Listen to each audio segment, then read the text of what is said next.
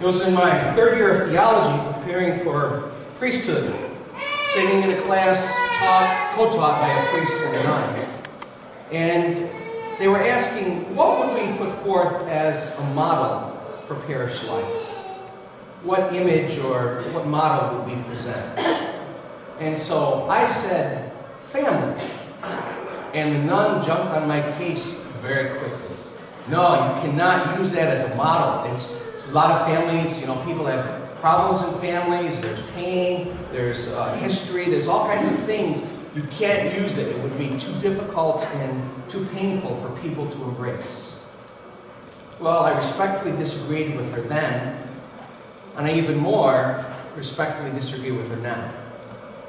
Because all of those issues that she talked about in family are present in parish life. You cannot choose your family members. You're born into a family. It's not your choice. Well, you may choose a parish, but you can't choose who belongs there. You can't say, I'll belong, but you have to leave, you have to leave, you have to leave. It doesn't work that way. And all the dynamics of difference of opinion, different ways of approaching things, all those things are present in family life and in parish life. So even more so now today, I say that yes, I think family is a way of looking at parish. Now there are a lot of people that want to have a happy family. I would say there's only one place you're guaranteed to find a happy family. At a Chinese restaurant. And if you don't get the joke, there's a traditional meal at Chinese restaurant. Chicken, pork, shrimp, and vegetables in a brown sauce. It's called Happy Family. So, yeah, you're guaranteed at a Chinese restaurant to find a happy family. Other than that, you're not going to. And if that's your goal, is to have a happy family, you're probably not going to succeed. Because of all those dynamics that we've been talking about. I would like to propose that instead of looking for a happy family, if you could look to a family that has meaning, that you know what your meaning is in that family, or that you know what the meaning of your family is for other people.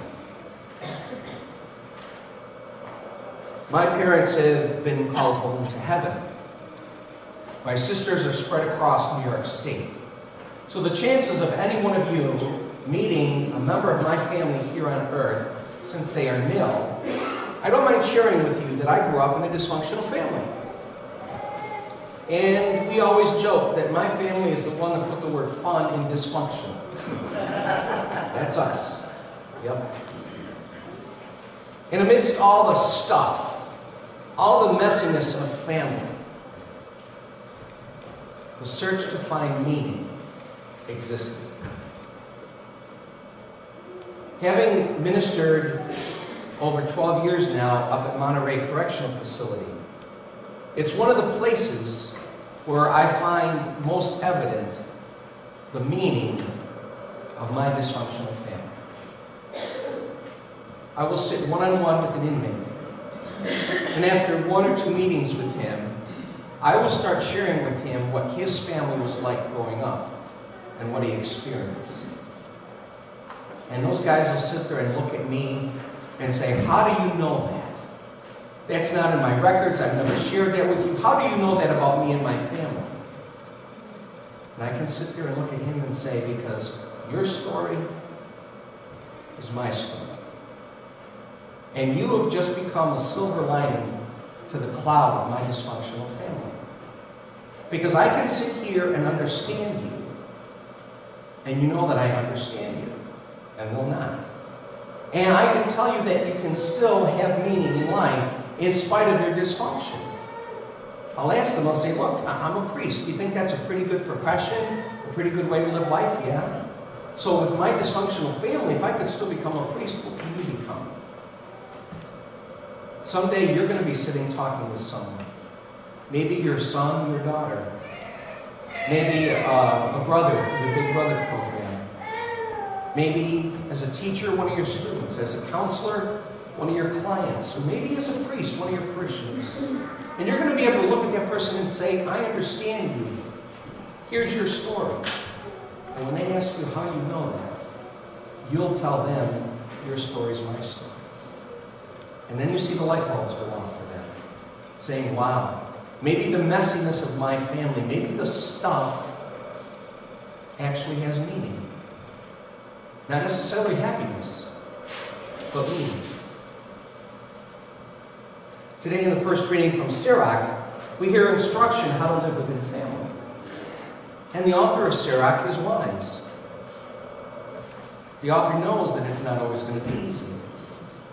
The author says, look, as your father ages, do not revile him. Even if his mind should start to fail, do not grieve him.